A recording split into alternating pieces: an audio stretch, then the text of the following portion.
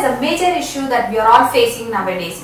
Reasons may be many: PCOD, hormonal change, chemically treating our hair, thyroid, water, etc. etc. Now I am taking a 30 days challenge to inculcate just 5 steps into my routine so I can put a full stop to this problem. Hello friends, my name is Kavya and welcome to my channel. And I promise these 5 steps will not include buying or spending anything from your pocket. So without further ado, let's get started. Top 5 being no shampoo challenge. The fancy shampoos that we are all using today contains a lot of toxins like sulfurs, fragrances, which in long run make our hair follicles brittle. Let's take a 30 days challenge to ditch chemical shampoos and move towards natural cleansers, which is shikakai or soap nut powder with besan. Now your next question may be like, can it remove heavily oiled hair? My answer is yes. Surprisingly, it can remove heavily oiled hair.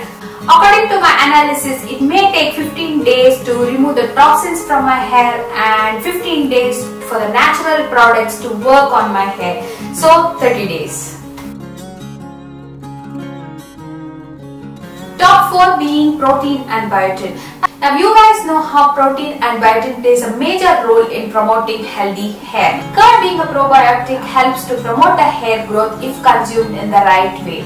Also consume a lot of fruits and vegetables which are rich in antioxidants and vitamins which can help to strengthen your hair follicles. Meditation not only relaxes your mind but may help to lower the levels of cortisol. High levels of cortisol is linked to hair fall. So meditate, which in turn relaxes your mind. Poor blood circulation is another reason for hair fall. Massaging your scalp once in a while promotes blood circulation and increases your hair growth. Also, asanas like Shirshasana, Ustrasana and Sarvangasana promotes blood circulation and increases your hair growth.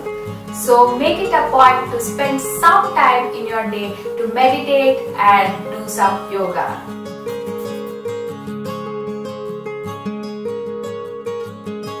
Top 2 being DIY hair mask.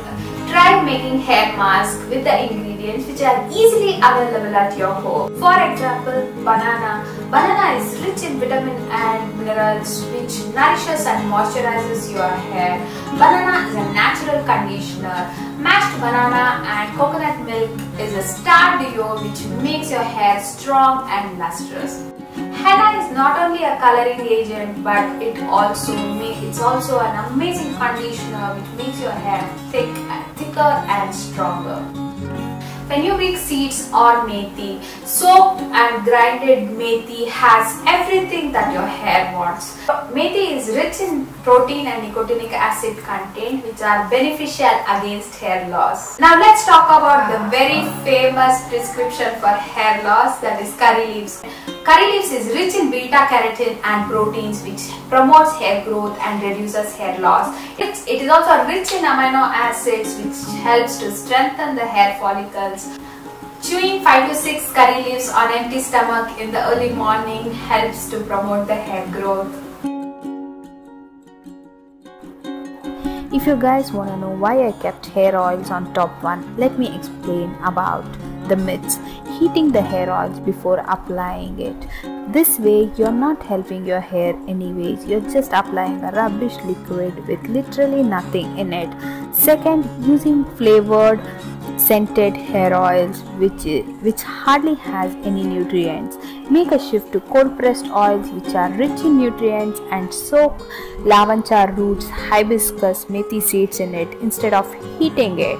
This way you are going to retain the nutrients. Along with these 5 steps, I am giving a try to Purna multivitamin hair gummies. This is rich in protein, vitamin and biotin. I think biotin, as I said, biotin promotes hair growth, so I am giving it a try. Honestly, I cannot talk anything about it. I am critical about consuming anything artificial, but since my hair loss was huge, I thought I should give it a try. So I am adding this to my 30 days challenge. I don't know, I will give a honest review after 30 days, like how it worked, or is it worth giving a try.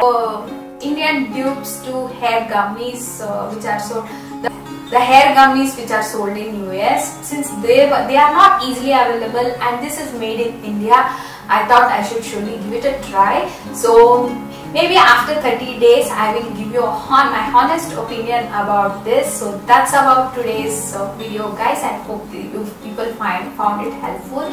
If you find this video helpful, please don't forget to give it a thumbs up and subscribe to my channel for more such videos. See you in my next video. Until then, love you all. Bye bye.